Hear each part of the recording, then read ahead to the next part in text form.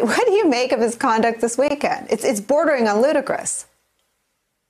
It is, and it's exactly where we started, and we shouldn't be surprised. I mean, from the beginning, if you look at Trump's reaction to Russia, we've got General Mike Flynn back in the White House, back in the Oval Office, and with Russia all over our information systems and networks, and the administration refusing to lift a finger, refusing to say a word about this massive, massive compromise of our systems.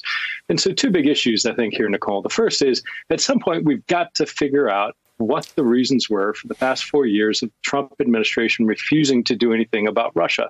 And the second big issue is the enormous issue that is laying in wait for the Biden administration to get their hands around what the vulnerabilities are that we have that have gone unaddressed by this administration, how we shore up our defenses, and how we fix all the things that have not only been left unlooked at, but have become progressively worse over the past 4 years. You know, Pete, I spend a lot of time wondering what the look back is going to be on this chapter and on the coverage of it. And I think from the press side, Trump was so successful at bullying the media that, with all due respect to the other two guests here, I think the look back will be that we were too timid. Took us about 18 months to start calling lies lies. Took us way too long to stop broadcasting his paid propagandists. But I wonder if you think there's an analog on the Russia question. People are going to look back and say, these people were fired for investigating his ties to Russia. He wore them like a badge of honor. What do you think about that? I think that's absolutely true. And I don't think that behavior is limited to the media. There was a very telling editorial written by a member of the Department of Justice who was speaking about the pressures of working on the inside and the temptation to say we can do our job professionally and resist the politicization.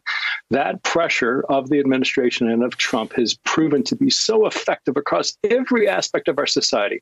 All the natural checks and balances, whether that's within the executive branch, whether it's within Congress or the courts or the media, we have seen time and time again the weaknesses in our system that some of the things we assumed would push back and corral and keep this unfettered abuse of power haven't worked as they should. So again, we've got a real reckoning, no matter where you sit, about what's been done. But yeah. I absolutely think there was an effort to stifle voices, anybody who would push back for any reason against what Trump was trying to achieve.